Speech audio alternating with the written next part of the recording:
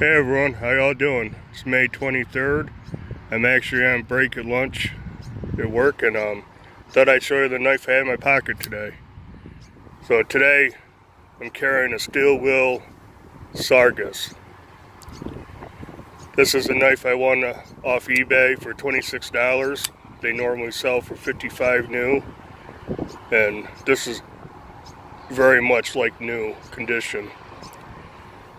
But give you some specs real quick. Overall length is 7.875 inches. Got a D2 blade, it's 3.25 inches long. High flat grind. Good jimping on top. I really like the jimping on this. Designed ball bearing pivot. Has really smooth action. Liner lock. Stainless steel liners that are milled out. You got G10 scales that are textured and really grippy. Not rough, but very grippy. Gives you good grip. You got a right hand or left hand tip up deep carry pocket clip. This thing carries really good in pocket, and weighs 3.95 ounces. So it's a little on the heavy side, but like I said, it carries really good.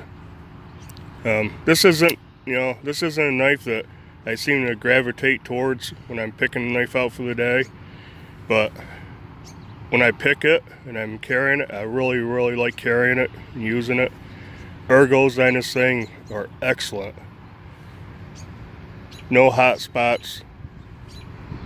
It's got good grip.